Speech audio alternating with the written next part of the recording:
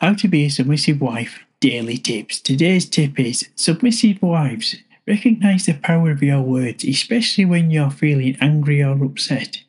In moments of frustration, it's important to be careful and mindful of what you say. Words spoken in anger can have a lasting impact on your marriage, even if they are forgiven. While forgiveness is a beautiful virtue, it's essential to remember that words cannot be easily forgotten. They have the ability to leave deep scars, affecting trust and emotional well-being. Strive to exercise restraint, choosing your words with intention and compassion. Pause and take a deep breath, and seek calm and peaceful resolution instead of speaking in haste. Remember, communication should be a tool for healing and understanding, not a weapon to hurt or wound. Let your words be filled with love, grace, and respect, even in times of disagreement. By being careful of your words, you create an environment of kindness and compassion, nurturing a marriage built on love and emotional safety.